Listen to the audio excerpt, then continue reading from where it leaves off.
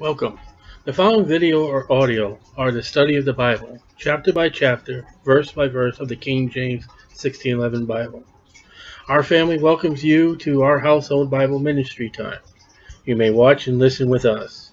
Our goal has been from Genesis to the book of Revelation.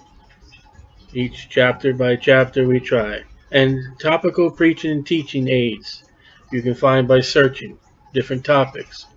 Study to show thyself approved unto God, a workman that needeth not to be ashamed, rightly dividing the word of truth. Come and appreciate the word of God for our spiritual growth, our development in the word of God by these lessons.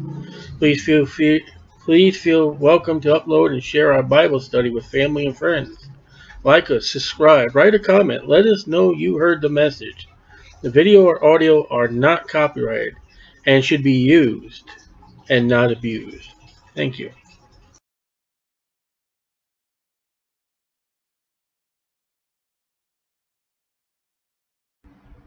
1 Thessalonians chapter 2. For yourselves, brethren, saved people, know our entrance in unto you, that it was not in vain.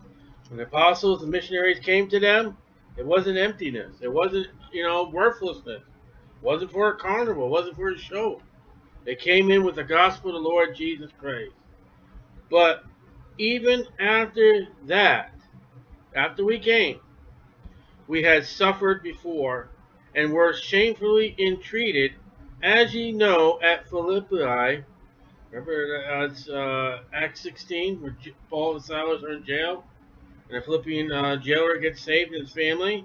We were bold in our God to speak unto you the gospel of God with much contention. Now we're going to learn through this chapter. They go into Thessalonica, they go into Philippi, they're preaching the gospel, and the gospel is causing people to hate them, they're causing people to dislike them, they're getting troubles and problems. So when somebody says, when you do what you do with the Lord, people don't like it, thank you. You show the Bible is true. For our exhortation was not of deceit. There's many ministers out there for deceit. They deceive the people. Today, Ash Wednesday. If you put a piece of dirt on your forehead, that's supposed to do something. I don't know what. Nor of uncleanness. We came into you guys clean. Nor in guile. We did not purpose to come into Thessalonica to foul you, to do any wrong, to have, take your money and run. But as we were allowed of God to put in trust with the gospel, God gave us the gospel. God trusted us with the gospel. So it's sent by God. Even so we speak. Speak what? The gospel. To lost people. You don't carry on a conversation about how all the animals got in the ark, how Cain got his wife, Jesus, You go to the lost people with the death, burial, and resurrection of Jesus Christ, and nothing else. You don't go to them about tribulation. You don't give them tribulation movies and books. The gospel. Even so we speak, not as pleasing men. Now, do you think preaching the gospel pleases men? You have not been in a public ministry. We didn't do it for man to be, how great you are. And yet, today, 2017, there are men that are in pulpits and the people say, oh, he's so great. He's just so wonderful. We'll even give the church a plaque by the city because it's a wonderful church. How great and respectful are the people? Something's wrong. Not as pleasing men, but God. So when you preach the gospel to lost people, pray to God that it pleases Him.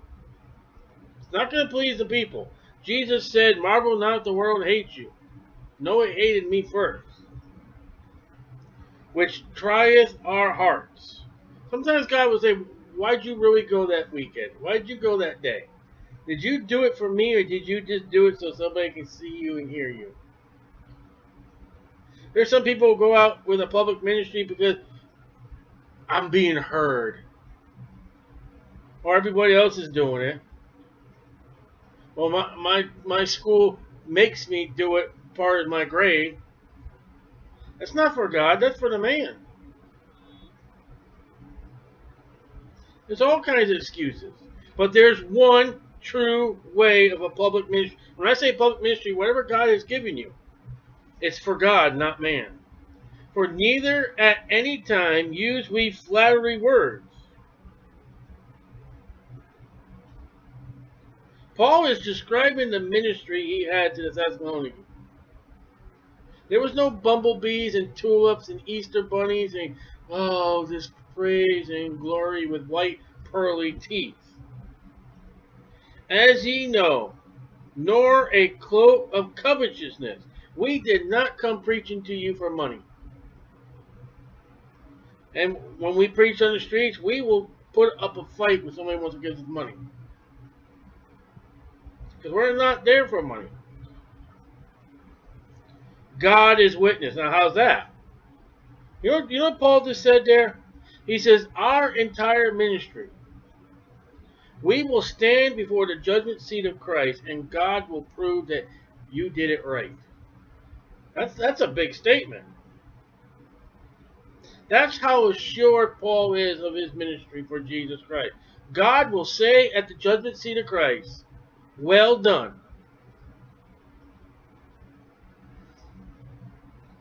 Nor of men sought we glory. We didn't do it for the glory of men. We didn't care about the men. We didn't seek any reward of men for this public ministry. Neither of you, the Thessalonians. We didn't do it just for you.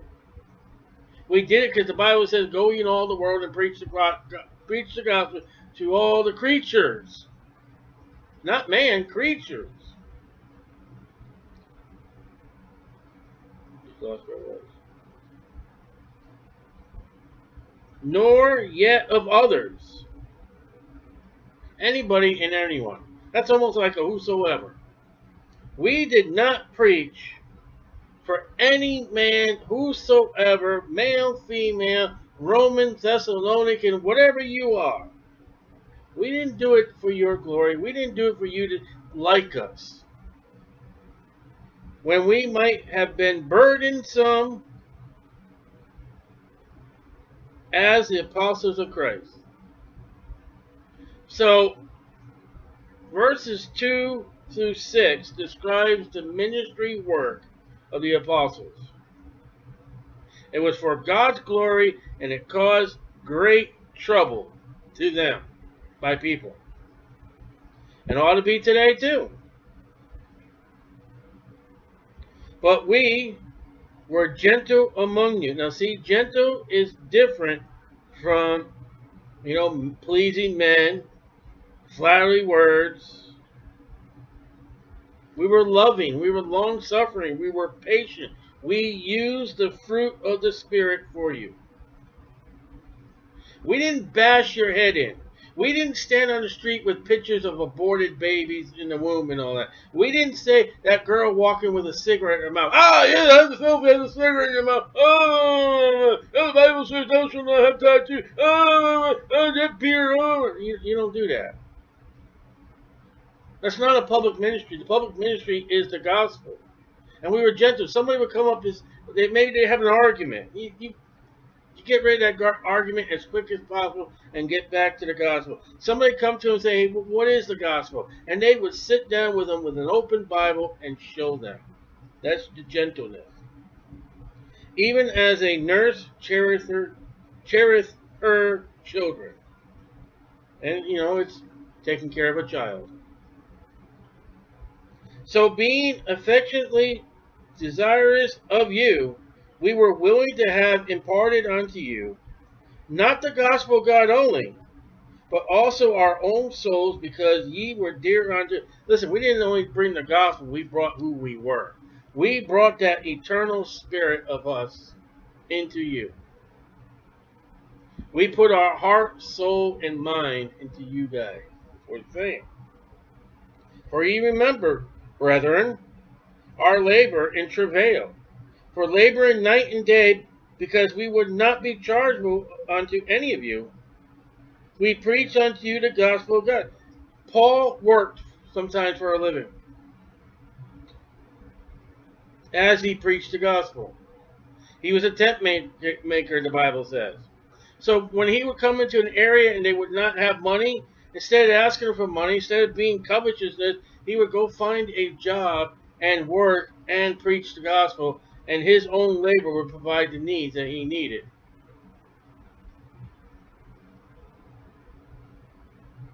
And labor in travail, that's physical labor, that's a job, and preaching the gospel. Ye are witnesses. I'll call the Thessalonians unto the judgment seat of Christ, as you are witnesses. God is our witness, verse 5, and the Thessalonians are our witness. It's interesting. And God also. That's twice God is mentioned as a witness. What's God going to be able to witness to you at the judgment seat of Christ, Christian? How holy. You've been holy? That's a big standard right there. Holy is being more than just being good. That's being righteous and justly and unblameable. You know, they were beaten, they were whipped, they were jailed, they were stoned, they were beaten, and yet all of it was not guilty, innocent. They beat them because of not being guilty, but because of the word of God. And behave ourselves among you that believe. They behave themselves. That's everybody in the street ministry. That includes the elders all the way down to the children. If you don't behave yourself in a public ministry, you're defiling what Paul has said. When you're involved in a public ministry, you are to behave and act like a holy child of God, so God and the people around you may witness. So if somebody does bring an accusation, if a trouble does arise, it would be amazing for an unsaved person to come up to the police officer and say, listen, we don't like them here, but you know what? They're not guilty. We'd rather not have them here, but you know,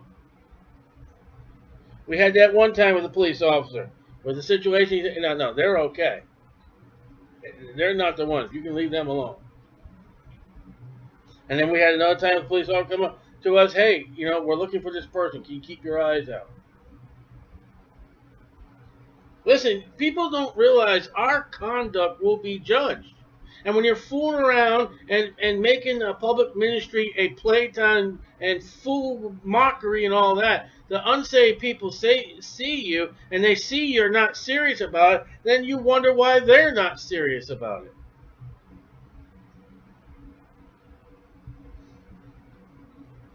And as ye know how we exhorted and comforted, so exhort, preach the word, and comforted. Oh, troubles, you got problems, we can help you. And charge every one of you. Charge. We gave an order. That's what we told you to do. That's what a charge is. We give you an order. As a father does his children. So we are likened to a nurse that takes care of her children, and as a father that takes care of his children. A father is supposed to order his children that he would walk worthy of God. So you got to ask yourself, when you're alone and no one else is around you and time is quiet and you have not been busy with the world, you got to say, God, am I worthy of you right now? How is my walk? Lord God, will you come down and wash my feet? Maybe my hands. my mind, my ears, whatever it is, who has called you unto his kingdom and glory. So there's a kingdom and a glory coming. What's the kingdom? The millennial kingdom of the Lord Jesus Christ. What's the glory? New Jerusalem. For this cause,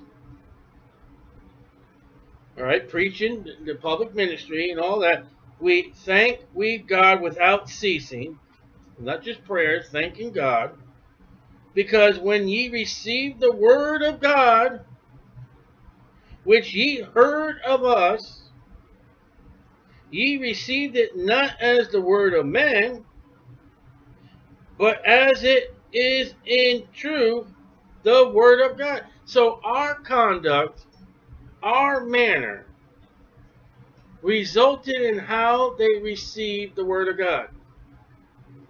So when you got tomfoolery and you're gossiping, having a good old time and all that in your ministry, people are not going to take it as the word of God. They're going to take it as just tomfoolery and fooling around. But when you preach it like you're supposed to and doing what you're supposed to be doing and behaving like you're supposed to be doing, then they will receive that word as the word of God, which effectually worketh also in you that believe. Now see that? Now after you're saved, the word of God is supposed to be working in you. It ain't going to work if you don't read. It's not going to do anything if you don't study. For ye, brethren, say people, became followers of the churches of God. Not church of God, but churches. There's a church of God out there. That's not the right one. The churches of God. There's all kinds of many churches throughout the world today. Bible-believing, Christ-honoring, born-again, blood-bought, baptized right, King James, Bible-believing churches. We're all together. Which in Judea, that's back in Israel, are in Christ Jesus. So there are Jews saved. For ye also have suffered, and the Thessalonians have suffered much, like things of your own countrymen. The Thessalonians were persecuting the saved Thessalonians.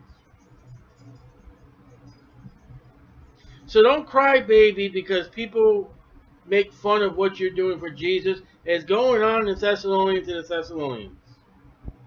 Get over it. You've already been warned. Like things of your own countrymen, even as they have of the Jews. The Jews have been bothering Paul, who both killed the Lord. Wait a minute. Even as they have of the Jews, who both killed the Lord Jesus. So who killed Jesus? Because the Passover night, who had to kill that lamb? The Jews. And Jesus is the Lamb of God, and if he's the type of the Passover lamb, who had to kill that Passover lamb? The Egyptians? I troll not. Yes, Jesus Christ laid his life down, but guess who got charged with the murder? Jews. Who said that? Paul.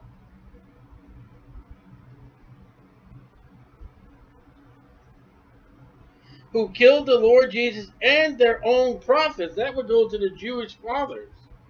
The ancestry that Jesus spoke. You killed the prophets. And have persecuted us. And we read that through the book of Acts. From day one of Paul's conversion and preaching, the Jews have been after him. And they please not God.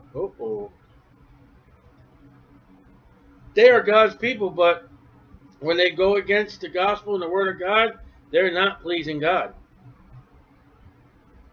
And are contrary to all men.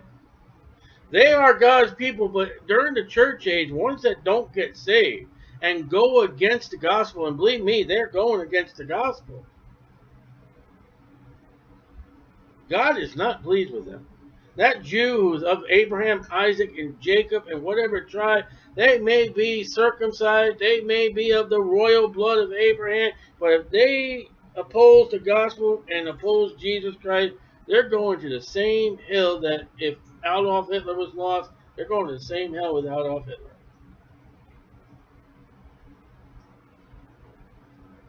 Forbidding us to speak to Gentiles, that they might be saved. So the Jews were trying to stop the apostles. They're trying to stop the Thessalonians. They are trying to get the word of God not to the Gentiles. When Peter came back after visiting Cornelius, the Bible said they contended with him. They just didn't have an argument. Man, they fought. What on earth are you doing over there? God told me. Oh, okay. Things changed. To fill up their sin always. The Jews want them Gentiles to keep sinning, so they get the judgment of God. Because they're dead dogs. This is the same attitude that Jonah had. The people of Nineveh repented and got right, and God said, okay, I'm not going to do it. And the Bible records Jonah sits underneath a tree, and he's waiting for God to destroy them, and that book finishes. He's not happy.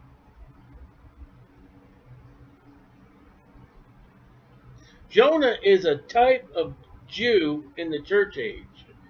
I want you to destroy them, God.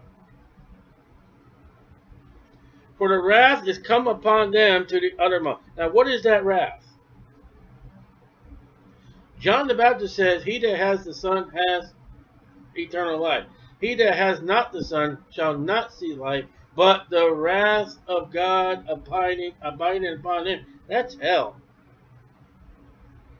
So don't come to me and tell me you're of a particular blood or a particular family or a particular religion, because you're still going to get the wrath of God without Jesus Christ. That's what that verse proves. If there's anybody in the Bible that's anybody ever to be of the Bible, it's the Jews. They are God's people. And yet without Jesus Christ, they're going to burn in hell. And they're going to burn in hell more so if they try to prevent the gospel. So, if you get any opposition, don't be surprised if you find out later on there may be a Jew behind it. Because the Bible just told you. They are trying to stop the Gentiles from hearing the gospel. But we, brethren, being taken from you for a short time in presence, not in heart, endeavored the more abundantly to see your face with great desire. We had to leave you. It's been a short time. But we want to come back to you guys. Wherefore we would have come unto you, even I, Paul, once again. I want to come. But Satan hindered us. You tell me Paul believes in a Satan? And you know what? You can't say this all the time, because there's three things. There's God, there's Satan, and there's you. But here Paul is rightfully saying Satan did not make me do it.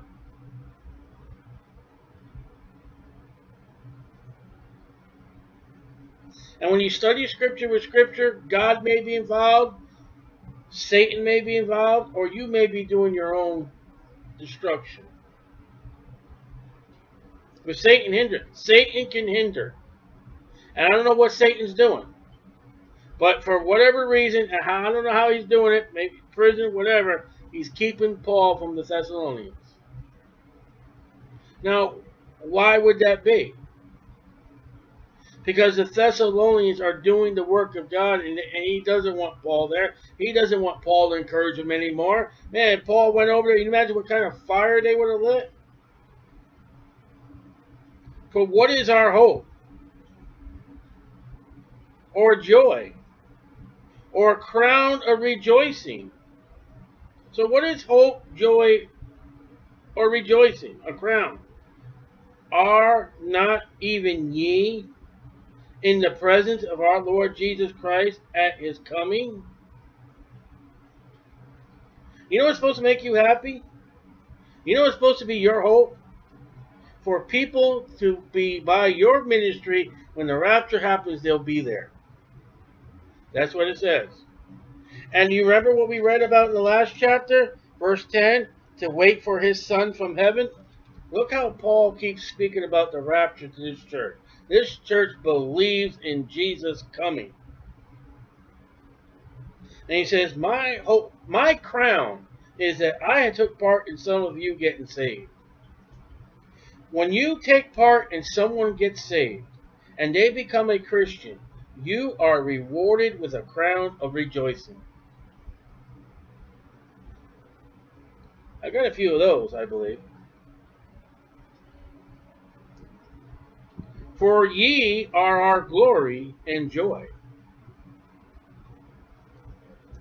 So, somebody doesn't take part of any way of ministering to the lost people, they have no glory, they have no joy, they have no rejoicing. You can't.